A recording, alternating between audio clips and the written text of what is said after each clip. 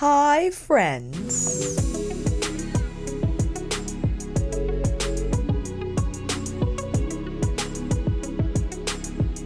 Welcome to a new Get Ready With Me featuring Mother's newly released Sunlit Seduction. If you want to check out my first impressions video, I'll make sure to link it down below in the description box or up in the card above me. I also wanted to make some comparisons to Midnight Sun and Subversive, not swatch wise, but just concept wise. And a lot of ideas have been swirling around my head. And I know my nails are not painted. I'm going to Maddie's house tomorrow, and I wanted to film as much content as I could so I don't have to bring my stuff over to Jersey, and that meant sacrificing nail painting so I could get on camera, you know, use my hands and get ready instead of waiting for like another hour or so. You know how it goes. Okay. Also pulled out some older products for the face and going over how skin fasting has treated me so far. So let's come in a little closer so you can see this skin. That's enough. If you're like, what in the world are you talking about? What is this skin fasting? One of my close friends in the close friends membership on my channel, KB, mailed me a gift, a book called Skin Sobering. And I had mentioned in my July favorites video that I am embarking on this journey of cutting out my skincare completely for 30 days, seeing what results that yields, and also describing my process, what my experience has been so far, what I'm using. I haven't thrown all of my skincare away, but man, did I get rid of a lot of stuff. It was a multifaceted moment where I was undergoing several emotions just watching the dollar bills pile up in the garbage bags. And then after it was all said and done and I reorganized, I felt such a weight lifted off my shoulders. And now I don't have to worry about replacing skincare or getting back into it or buying more products. And the whole premise behind skin fasting is the fact that skincare is actually ruining our skin. I know ruining is a hardcore word to use, in that it's inhibiting the skin's natural function to exfoliate, to produce its own what is called natural moisturizing factor, NMF. And when you put skincare on, it kind of, you know, acts as a tack pad, so dirt and pollutants stick more on your skin, which will make it tougher to just use water. But if you didn't use skincare, water is enough to wash off the dirt and pollutants, dust, whatever is on the surface of your skin. But if you use skincare, then you have to use a cleanser that has surfactants, and a lot of these products that have surfactants, because you need that chemical to mix oil and I think it's oil and water together to emulsify those ingredients so it can be creamy and smooth and together and not separate in the product. And water is a chemical, absolutely. So I just want to make sure you know I'm not subscribed to the, like, you know, don't put all these chemicals on my face. I know everything's a chemical, right? And then beauty industry tries to push the whole clean beauty thing on us, you know, natural versus not. It's like all these herbs and you know, let me start. I'm just talking. Going with a peach and lily serum. So basically all these extracts and natural whatever have to be modified in a lab, so it is somewhat safe for you to put on your skin. But in Skin Sobering, the book, they were explaining that skincare is colorless makeup and should be removed at the end of the day and not reapplied and kept on the skin. So when I do apply makeup, I rely on my skincare products, the last remaining products that I have, to prep the skin before foundation, because my skin is now quite dry.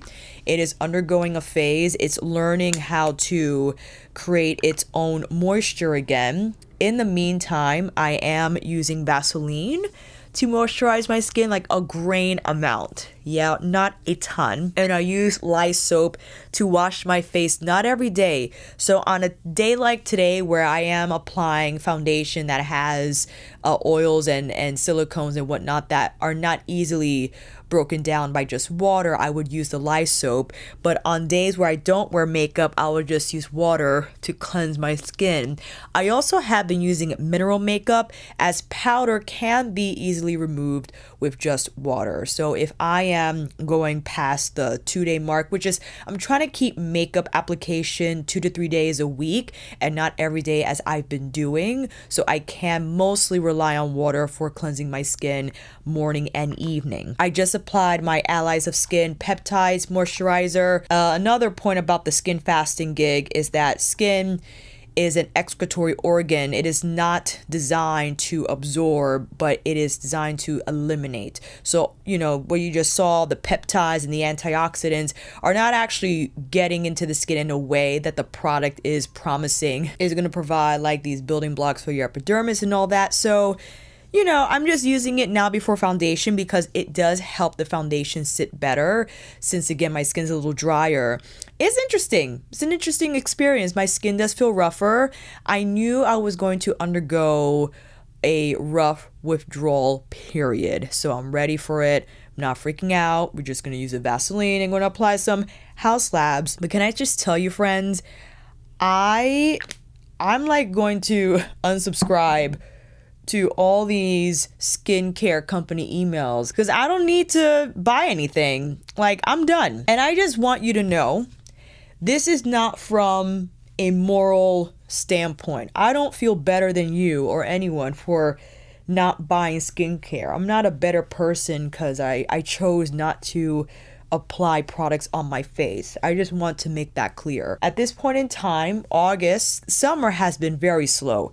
My AdSense is tanking. My online coaching business slowed down a little bit. People are away. People are, you know, it's summertime, right? If I could find a way to save and not buy as much, I'm happy to eliminate skincare. But you could argue, like, Alicia, that's correct. You don't have to buy the most expensive thing. Like, I'm sure I could buy some CeraVe cleanser and moisturizer and be good. And that would not cost me more than like, what, 10, 15 bucks. So totally hear you on that if you were formulating that argument, if you will. I just decided to cut it cold turkey. It might not have been the best decision.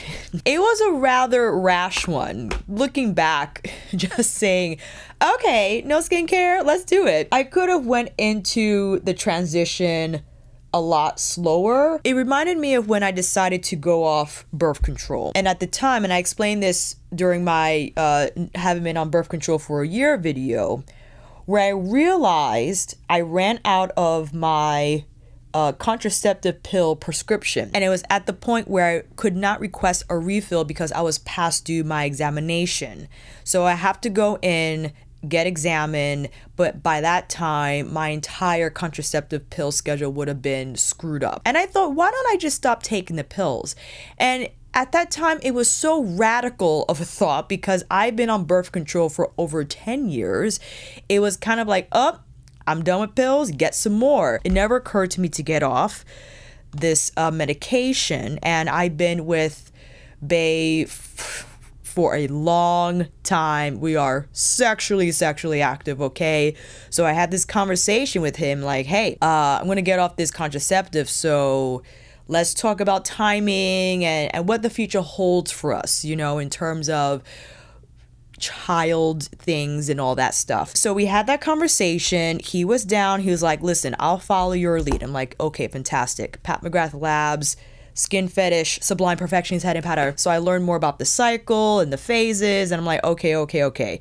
So you just can't get pregnant at any time, because that's what I thought for the longest time. And I do think it helpful for women to learn about their cycle and just to be well acquainted with the phases and, you know, knowing how the body is designed. I don't subscribe to cycle syncing.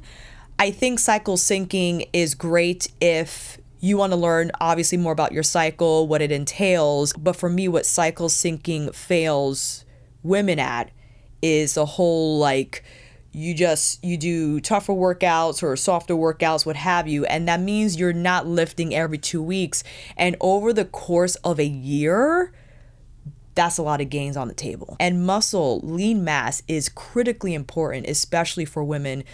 You know, we are more susceptible to osteoporosis and sarcopenia just based because we're weaker in general. So, you know, not giving our bodies the opportunity to lift just because we're in our luteal phase. I think it's silly. I think it's silly and overblown. But anyway, I spoke about this at length in other Get Ready With Me's. So back to the skin fasting, it wasn't surprising based on how I decided to just get off oral contraceptives. I just decided to stop using skincare. But what's interesting is I really liked skincare. I mean, I dedicated videos to it and wanted to get into the nitty-gritty about it, learn more about ingredients and all these things. I was heavily invested at one time.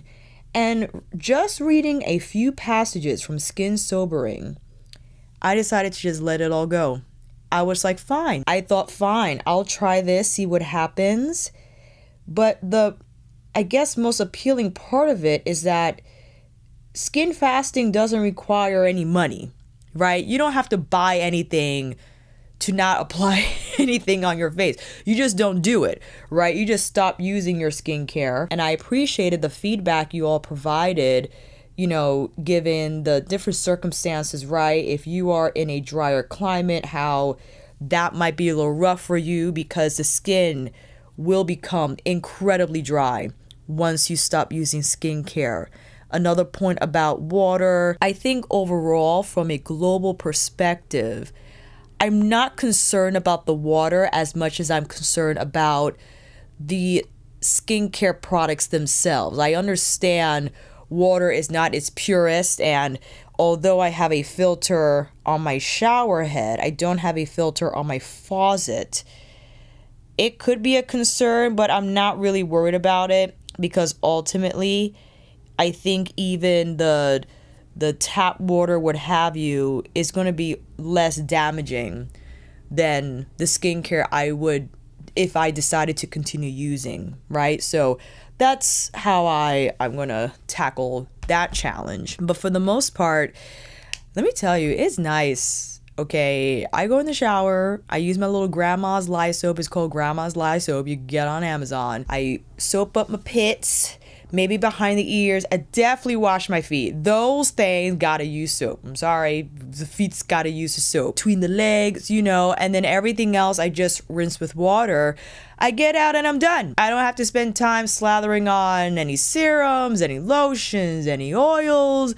I don't have to put anything on my face. I mean, it's fantastic. It's so great. And I was not ready for that feeling of just, let me just do other things instead. And what I was saying from a financial standpoint, more money for my food budget, which, my goodness, between, you know, me ordering eggs from the farm and raw milk and bison, elk, and venison, it gets expensive. So however I can save, you know, and again, all nutrients come from digesting food. You got to eat the nutrients in order for them to get into the skin from the inside. So I rather much spend my money on that than on some skincare that claims to rejuvenate and what have you and ain't doing nothing. So that's that. Chanel, an oldie, Le Beige, the healthy glow luminous color in deep, quote unquote deep, not the deepest. Yes, for sure. I do love the color. Let's see here. I'm looking at my brush options. Let me use this Hokuto Soar series brush. It's angled, soft, and has really nice splay. I love using this because it just fits beautifully into the cheekbones, right? And I adore the color of the Chanel bronzer for sure. I have not yet bought the newer bronzer cream. I think at one, I forgot, was it my top 5 bronzer video that I showcased that product? And some of you were like, no, the new one is gorgeous. I'm like, oh my God, I can't help it. I just want all the bronzer. Vital Surgeons just dropped their bronzer. I haven't gotten it yet because, again, I'm trying to hold back. Since I'm not wearing makeup as often now because of my skin fasting journey, I'm less inclined to buy. I also got rid of a lot of old makeup. My gosh. I just wanted to kick myself and ask, why did you give in to the consumerism, Alicia? My goodness. I was, you know, I didn't know better. I just was on the YouTube game and I'm like, I need to do this. I'm a YouTuber, beauty YouTuber. I didn't need to buy all that. I surely did it. And now I know. Now we know better. I'm gonna hop into this Covergirl blush that I bought, and I thought it was a beautiful color. Look how bright it is. It's called 345 Hot Frenzy. Bigger brush, however. I want to get a more enveloped application here. I like that. This is pretty. I don't buy a lot of drugstore because I feel people over purchase drugstore and end up just spending the same amount on products that are like okay. That's pretty. I kept this though. You know what I mean? And then I had the nerve to buy this La Mer highlighter. It is the glow highlighter. It's dual panned. One side you got this cream highlighter. So I'm gonna pop that on first with my finger. Very lightweight, very soft. Nice on the skin. And then the other side has the powder part. It's actually quite creamy. So I would love to pick a brush. Let me pick my House brush. That's gonna pick up the right amount here. And it's like pinky toned. It's like a warm pink champagne. It's lovely. And you know, it's La Mer. They often tout how the, you know, the seaweed technology or whatever their claims are is in the makeup as well. So your skin will be transformed when you apply this highlighter. It's like, no, it's not. It's absolutely not. It's gonna be the same. I'm gonna toss this around for some finishing. Make sure everything is blended. All right, that doesn't look too bad. Wow, it's so pretty. Complexion is complete, so I thought we could go into the eyes now. And at this point in time, I had just uploaded my Sunlit Seduction video this morning. This video will probably be up on a Friday or a Saturday. The more I think about it, the more I feel Mothership 11 is not a mothership. It's more like a luxe eyeshadow palette, like how Pat has her luxe quads. This is just like a step above maybe. But when I look at, let me bring them out. Let me start with Subversive. When you see this, you are drawn in, okay? You are inspired. You feel the creativity, what went into this. It is just mesmerizing. I would also argue the same for Midnight Sun. My favorite palette out of all the palettes. Subversive was my favorite at one point, 100%.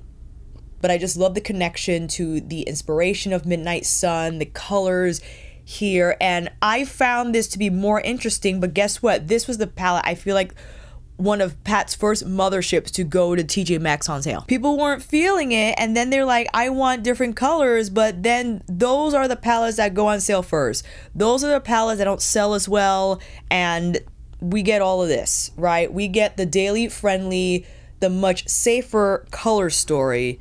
My goodness. So, you know, just side by side compare it. You know what I'm saying? Like, my gosh. Because the Blitz shades from her Holy Trinity mothership rollout are just extraordinary. I think, let me get the card out. Look at Blitz Amethyst. This is a totally different formula from what's found in Blitz Crimson. Blitz Crimson from Sunlit Seduction. Like, you see how it's drier, but it's lighter in texture? So it just adheres to the skin, I think, in a smoother fashion. Then this Blitz formula is unlike anything is different. I don't know how I feel about it. And then you got Gigabyte. Gigabyte is just magnificent. It's drier, but again, it's just smoother and easier to apply. Now you have VR Pink and Astral Ghost Orchid. VR Pink is like a transform shade, if you will. So you could apply this on any of the metallics, tap it lightly, and the Astral Ghost Orchid shade is like your true transform shade. So this is what you would tap on any of the textures in here.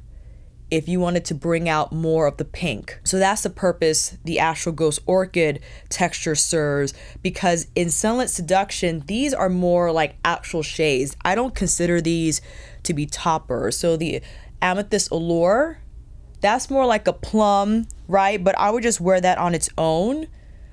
The Gold Allure, that's like a peach to gold. And now the Pink Fetish shade, I wouldn't be able to use these on top of the other metallic shades. I would just have to rely on these shades alone. They're beautiful, but they don't serve the same like astral moment seen in Subversive. Whereas in Midnight Sun and Astral Solstice, this is like your Stardust shade. It's neutral in color, but you could apply this on any shade to really bring out that reflectivity, the sun glittering on the water type of effect. And I get it, when you go on Pat's IG, they have the hard light shining on these guys, which makes them look ultra impressive. But in terms of versatility, I think that's where they're limited. It's all good though. It's all good though. We're still gonna make some looks. I'll apply my concealer. Not an ideal thing to do typically. I rather use a dedicated primer, and no, I don't have Mother's new primer because I bought Sunlit Seduction surprisingly early with the 30% off discount. Don't know how that happened, but the primer wasn't available, only the palette. The team did send Sunlit Seduction. I could only assume they included the primer as well. So whenever I get that package, you know, we'll be back on here. First going in with Amethyst Allure. That's probably not the actual name, but that's all I remember. On the lid, because I do love me a plum, 100%. I think this is a lovely shade. And all over the lid, I mean, it's pretty. I'm being careful, however, because since this is drier, I don't want to rely on swirling and twirling, as that will drop particles on my under eye, which is already happening, but what are you gonna do? So I'm tapping here, okay, and going in with Nude Rose, that pinky matte shade that's more on the mauve-y side, lightly whipping that through the crease so we can have a more refined blend. Tapping in some extreme vermilion dusk on the outer part of the lid to get a little more depth and contrast there. Oop, a little too much. I'm purposefully using very light pressure. I don't want to over manipulate the shadow. I'm just trying to create a soft gradient here. Yeah, that seems to be working. We're getting there. We're getting there. But that's lovely. So here's the thing. Because the shade itself has that pearl and reflectivity, I don't actually need to apply something else. But just for funsies, just so you see what I'm talking about, okay? Going into Astral Ghost Orchid from Subversive, you see what I'm saying? Is going to bring out a little more of that pink. Okay? I don't have that in Sunlit Seduction. That's what I'm saying. If I wanted to create another shade moment on the lid, I wouldn't be able to do so because the other astral shades in here are too robust for that to happen. I could go in with the Gold Allure, the peach. Let me grab my Intensifies. This is actually a fantastic product. It helps to adhere or create more adherence for the drier shades. So going into this one here, right here, picking up a flat shader because I need something flat and precise, and tapping on the inner part of my eye. So that's going to be the highlight moment, carrying it here on the lower inner part of my lash line, overlapping. Okay. Let's drag a little bit of extreme vermilion here on the lower lash line. So I could have done Nude Rose, but I wanted to get a little more smoke because I can do Nude Rose like under that, right? To create some crazy haze. And that is the advantage to having a palette, to having shades like these. Because the shades are softer, you could create some wicked gradients, right? Like super blown out if you wanted. So that's eye look number 1. I'm trying to do something different from my original video. Let's start off with Sienna Mystique. And how about we do a halo, some halo eye. Let's tap first through the crease and on the outer lid, because I think I want to go in with extreme vermilion on the outer and inner part of my eye. So let's tap that first on the outer and then on the inner part of the lid. Being very careful here. Gonna pull this out gently so it doesn't escape. You know what I'm saying? Being very careful with this blending. And I should have wiped this brush better. Shame on me. Because whatever the leftover was on the... I had the Blitz shade on there is what I'm saying. Can't speak today, my goodness. Tossing a little bit of Sienna Mystique through the crease here. Just to connect those portions. And I'm slowly building, right? So I like to tap and then sketch it out. Yes. Now we're building this depth, okay? You know what I also thought about? The golden one. I think the golden one is like an abridged version of Sunlit Seduction. You know what I mean? Because this shade right here, this is the shade. Cyborg Relations, a much better formula.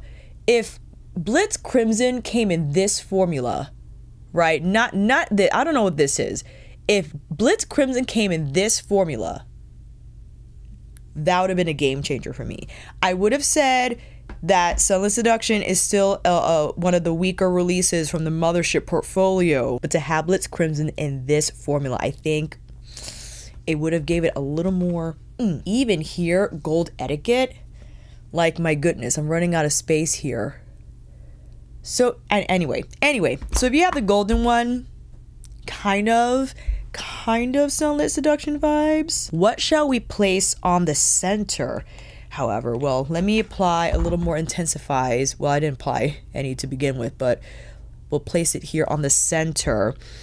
Maybe I'll go in with this shade again, but now this will be the spotlight. My goodness. Okay, that's shiny. 100% is very pretty. It's very pretty. But I still stick with what I said in my first impressions. It is a lovely palette, but one that you don't have to rush to get. You could definitely wait on it. It is gonna go on sale, 100%. Let me get a little intensified here on the inner corner. But what can we apply in the inner corner now? Well, we can do Astral Pink Fetish, but I kind of want to do, you know what, I'll just do Skin Tense Radiance. Because there's a lot happening on the lid, and I rather just keep that, you know, center stage. Skin Tense Radiance is lovely though. Hypnotic Bronze for sure on the lower lash line. I know it's a completely different color, but the color itself is just wonderful. Perhaps my favorite shade out of the palette, despite how lovely Astral Gilded Aura is, Hypnotic Bronze is my girl. I love her. We'll pop in a little bit. Let's see, I need a small brush. A little bit of Copper Dawn here on the inner lower half and pull it over Hypnotic Bronze. I think that's a nice combination. I'm just refining the arc here for Skin Tense Radiance, and why not lightly popping some on the brow bone on both sides. Yes, that's pretty. I'm tapping a little more Extreme Vermilion here on our first eye. Okay, that's very nice. Okay, let's apply some lashes and I'll be right back. And here we have the finished look using Sunlit Seduction again. Listen, I like the palette for sure. I would use it again and again and again. I shared my opinion on it more extensively in my original first impressions video. I do think, however, compared to her previous motherships, it's not as powwow. It feels more like a luxe eyeshadow palette and not an actual mothership. But I understand that some people will love these shades, right? And what they're doing and how they deliver. Because, listen, I love these tones. The plums and the rosy browns all together in one palette. 100%. I do feel that you could avoid buying it full price, you know what I'm saying? As for the skin fasting, I believe this is week 3. We're week 3 in, so we're almost to the 30 days, but I'm thinking beyond that. I will stick to skin fasting more than 30 days because I think it will take a lot longer than just 1 month to undo the damage that I've imposed on my skin for several years. You know what I'm saying? And I'm happy to be patient and will continue to use just Vaseline. Will use water to clean my skin or my soap when I have a heavy makeup day like I have now today. And also trying to condense my filming again to just 2 to 3 days a week, where whether it's for Instagram, YouTube, or what have you, I'll make sure to film my content all on that day so I don't have to worry about doing it on several days of the week, right? I could just have it on those 2 to 3 days so I can limit my skin's exposure to the soap and still have my 4 or even 5 days just with water washing. But it's been great so far. I definitely love my new routine, and also I enjoy just the concept of buying less, right? I think the most sustainable thing you can do is just to consume less, to have less to throw away, and to streamline your routine in a way that doesn't require you to use 10 products for your skincare regimen. You could pack more things if you're traveling and don't have to worry about bringing a bunch of skincare and makeup with you. And again, I chose to do this because I'm in a smaller space. My room is not very big. I don't have the luxury of keeping a lot of stuff, right? I don't have the luxury of being a pack rat. And I'm sure you might have experienced this. The smaller space you are working in, the smaller margin for error, right? You gotta put it away or throw it away. For instance, you have that article of clothing where you're like, well, it's not dirty, but maybe it goes in the laundry. So you give it a day, you hang it somewhere, and then all of a sudden you have these pile of clothes that undecided, right? Just laying there. There's a place for everything and everything in its place. That is what I abide by in my room. If I'm finished using it, make a decision. Put it away. And now that I have thrown away so much, I'm less inclined to buy more. For the exception, of course, of Pat McGrath Lab releases, Natasha Denona releases, Isamaya Now is on my radar. I actually limited a lot of PR. That many brands that are nice enough to reach out first in asking if I wanted said PR, I just don't have the space for it. And sure, I could give stuff away, but then I have to like figure out who to give it to, and then if they send it to me, then I have to try it, then it's just more stuff that I have to find room for. At the meantime, I just don't want to deal with it. I don't want to deal with it. Not that I'm going to become this minimalist person. I understand and see the appeal of that. I'm definitely being more conscious of what I'm buying, what I'm keeping, and going through all my makeup. My goodness, I have a lot of my makeup collection is pretty nice. So the notion of buying more and adding on top of what I already own is claustrophobic for me. Just thinking about it, like, please, I need to breathe. And the process isn't over. Every day I chip at it a little bit more, and I try to get the emotion out of it because I'll save a box. And I'm like, why are you saving this box? It don't love you. It's keeping up space. You gotta get rid of it. And there are a lot of beautiful things that were sent to me that for sentimental reasons, I would justify keeping it by some strange argument in my head. And 2 days prior, as I was cleaning out my room and just reorganizing, it was like, why in the world would you keep this? And it was one of those things. Listen, you cannot afford to keep everything that makes you feel something that is sentimental. Like, remember the time I received this. You can't afford that right now. And in the future, sure, maybe if I'm in a larger space, I could save things again, but maybe not. Even if I have the space, why would I keep something that's perishable like makeup just for sentimental reasons? And things that I had for years that I'm like, I could keep this. You have not used this open. You didn't even know you owned it. Get rid of it. So that's kind of what I've been dealing with for the last few days, and what has been heavy on my mind in terms of consuming and buying. And it's tough for me. I'm not saying this is easy. This is not an easy process. I'm going from buying everything, what it felt like, to not buying a ton. I still do have those urges, those shop urges, where, you know, I will add stuff to the basket, but I'll leave it alone. And I try to justify certain purchases, and I'm like, why would you buy that? Go away. Walk away. 100%. I am getting better, but I do realize that those moments of temptation are still there.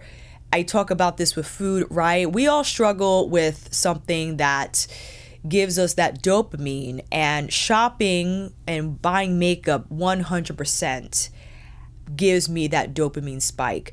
I have noticed, though, I'm a lot better, I think, now, and there's so much room for improvement, that I wait until I make a decision and I don't buy something right away.